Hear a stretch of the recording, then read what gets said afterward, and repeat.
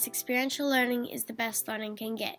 It allows you to go out and learn by doing, to get a better understanding for what you're supposed to learn. Flying kites. Does that sound like school? To you, probably not. But to me, it is the Mount Everest of learning. Learning that involves listening skills, self-control, understanding, willingness, and physics. Hands-on physics, to be exact.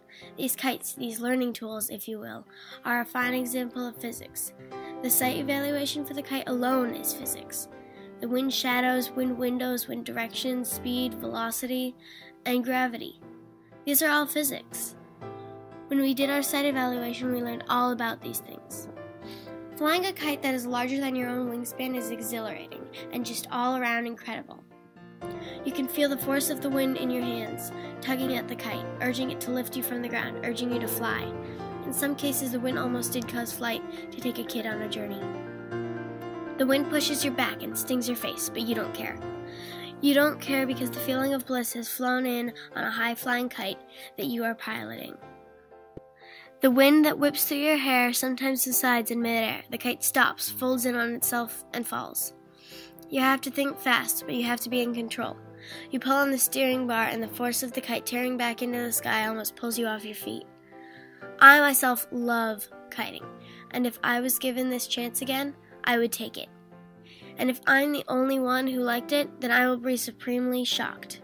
I would like to thank the Stephen and Tabitha King Foundation for this amazing opportunity and Chris Krug from Hardwater Kiting for teaching us about something so enlightening and so empowering that it's hard to explain with words. Thank you.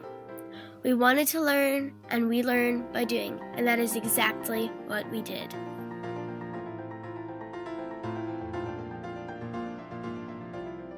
Keyser Falls Gorge is a beautiful place, tucked into a secluded area in Lovell, Maine.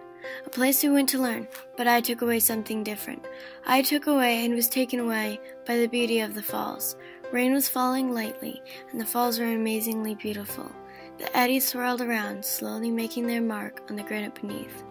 The river ran along, rushing over stones, then falling down a wall of rock. The water cascaded down the rock face, carving the rock, slowly making its own mark, a mark that will be there for millions of years, for the rest of our lifetime. And that mark will forever leave a mark on me, a mark in my mind of what true peace is like, a mark that will last and will not be forgotten. And that mark represents Mesa. I would like to thank the Greater Lovell Land Trust for making it possible for us to learn in such a beautiful place. Ice fishing is a great experience when you do it the right way. Sitting on the ice with no ice shack, that's the life. The boredom and peace as you sit basking in the sun, waiting for a flag. The rush of adrenaline as everyone races to a flag, and the anticipation as you pull up your line, only to find that the fish is much smarter than you and has let go of the bait. That was ice fishing with Mesa this year. You went back to chatting with your friends, sharing snacks, and sitting on the ice. The day that Mesa went ice fishing was fairly warm. Combine that with the rising temperatures of spring, and you get slush. Lots and lots of slush. There's about a foot of slush sitting on top of ice crusted with snow. By lunch, the snow had left, and there were channels of slush connecting little islands of packed down snow where we sat waiting. We waited and waited. As time drew on, hours merged together. Finally, having little luck in catching fish, we did the flop. The flop is an annual fish call, in which one person yells, "Everybody do the flop!" Then we all flop on the ground and act like fish out of water. Within 5 minutes of doing the flop, the first fish was caught by Abby and Audra. Then Will and Bowen followed suit. The fish once again eluded us. The slush got slushier, and feet and hands got wet. I loved ice fishing, and it would have been better without the slush, but hey, can't stop nature. I think that people loved it, but were unprepared for the slush, myself included. Many families and friends showed up and talked. Even Hannah came over. Overall, ice fishing was pretty great. It was fun.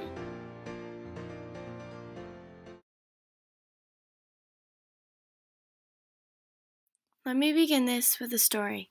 In the winter of 2014, we wanted to learn, but not in the way that is considered normal. We wanted to learn by doing, so we scheduled a time to go and learn by making sleds out of cardboard and racing them. This probably doesn't sound like learning, but there's a lot of physics that go on behind the scenes. Physics like velocity, speed, momentum, and friction. The race was canceled due to temperature, and every time it was rescheduled, it was either too cold, not the right snow, or it was a snow day.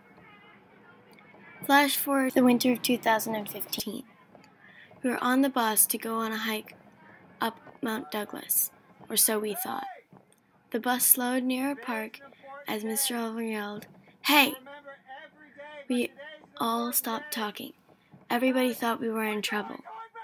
"Today is an important day," he said. "You will remember every day, but today is an important day because we're going cardboard sled racing."